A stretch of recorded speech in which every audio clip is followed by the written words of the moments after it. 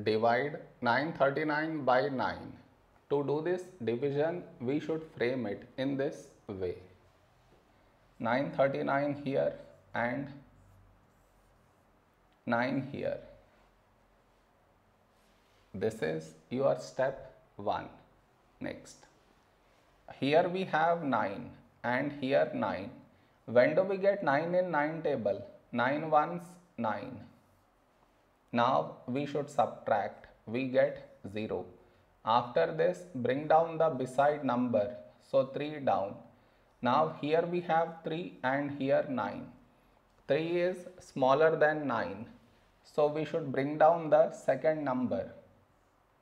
And the rule to bring down second number is we should put 0 here.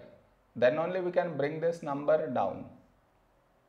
Now 39. A number close to 39 in 9 table is 9 fours 36.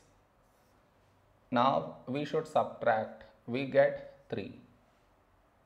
No more numbers to bring it down. So we stop here. This is our remainder and this is our quotient.